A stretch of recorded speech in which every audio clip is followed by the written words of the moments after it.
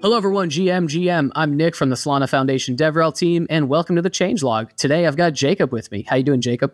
I'm doing well. How are you doing? I'm doing amazing. Let's get into some commits here. The first one I wanted to shout out is this commit from about the CI specifically within the Agave repo. It's updating the build script to make it incredibly much more faster, which is like real words, I swear.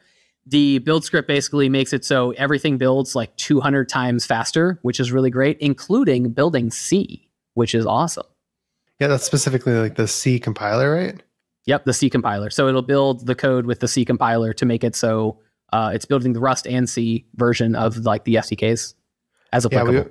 Yeah, this is awesome. I always like to see things building faster. Oh yeah. Saves a lot of time. Another commit that we saw is verifying ELF with active feature set before attempting deployment. What we've seen recently in the past couple months is that when people are deploying or they're testing their programs locally or on DevNet, then they go to deploy on mainnet, they were using a feature that was not activated on mainnet, but was activated on their lower environment. And they didn't realize it ahead of time. So it ran into issues and they couldn't figure out what the errors were on mainnet. This is to help you fail fast, understand that, I was using a feature that's not yet activated on mainnet, and then move forward. So glad to see this. It helps the developer experience greatly rather than just leaving you in the dark with very vague errors. Oh yeah, it'll be much more better. And speaking of really awesome things, this post from Blachiosaurus here talks about this GitHub issue and work that's being in progress to update how CPI calls are actually required to pass in all those additional accounts. So like if you're used to the typical Solana development flow, when you're sending a transaction, you have to include every single account that you interact with within the transaction. This includes all the programs. But what this new change will do once it's activated and everything, when you're doing CPI calls, you actually will no longer be required to pass in program accounts. So the actual like program IDs that the CPI is calling.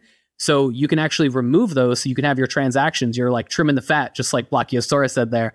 You're trimming the fat of all the program IDs that you're executing within CPI, making it so you can have even smaller transactions that you are sending to the cluster. And that way you can have more things in those transactions.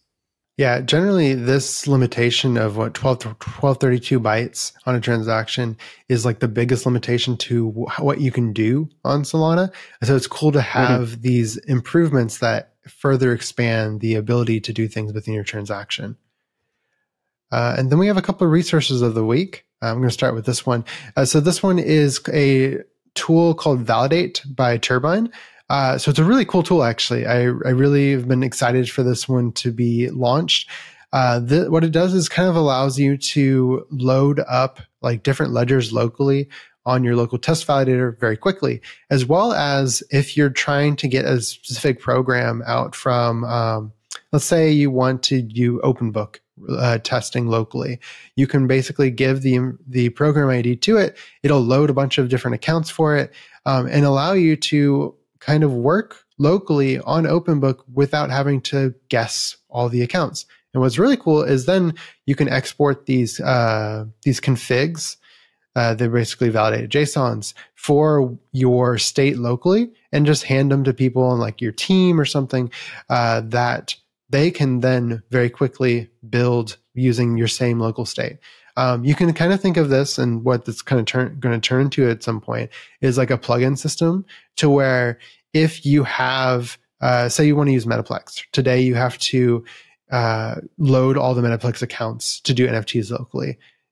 In the future, you could just have this plugin of the custom validate JSON for Metaplex, and you immediately can just start building. You don't have to reinvent the wheel every time. So this is a very exciting tool. I've been super looking forward to this coming out. If you want to try it out, go to Turbine Validate and test it. Yeah, and the next resource we've got for the week is Metaplex Core. So this is one of the new NFT standards that Metaplex has put together. It's a pretty interesting take on what NFTs can be and how they work. Specifically, at least from my understanding, is Metaplex Core NFTs do not use the SPL token program or token extensions. So it's a little bit different of how NFTs work, but with that, they get a lot more flexibility of like building an NFT standard from the ground up without using an existing program. So it's pretty interesting. Give the docs a read.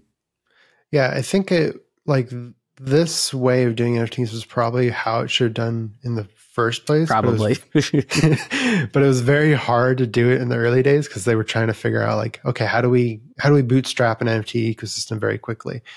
This one, it's like less accounts, less space on the network, reduced minting costs. It's really cool, but it doesn't have super high adoption just yet, but definitely check it out and try using it and let us know what you think about it.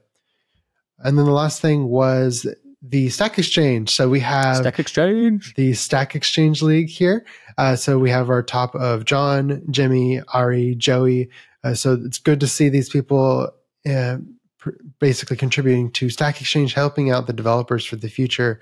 Definitely, please help out, like answer questions, upvotes, and especially help out on StackExchange. Upvote the good questions, upvote the good answers, and that way we can make a better experience for all developers in the future. But that closes out for this week's changelog. Thank you all for joining, and we will see you next week. Bye-bye.